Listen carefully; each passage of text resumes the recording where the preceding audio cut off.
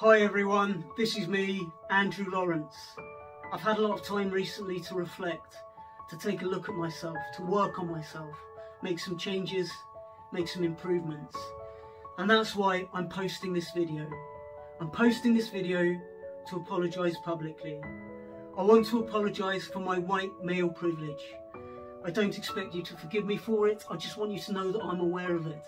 I'm aware of my white male privilege and I'm deeply sorry for it. And I hope that it's something that we can look past and just try to get on with each other.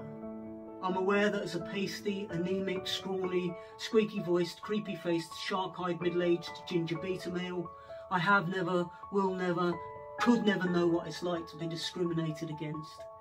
I identify as a straight white male, he, him, and I apologise for that.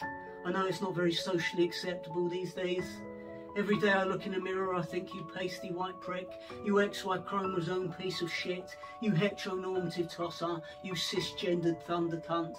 I think about the colonial crimes of my ancestors and how men have oppressed women for thousands of years, and it's all I can do not to slit my wrists right there and then, quite frankly.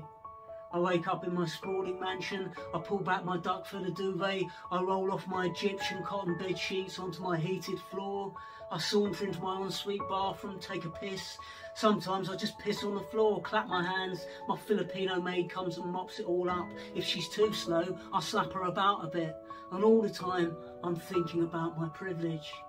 Times are changing. There's a lot of equality, a lot of diversity, a lot of poverty. Walk down the street, look at all the homeless people. It's all white guys. Go up to one, say, "What's happened, my friend?"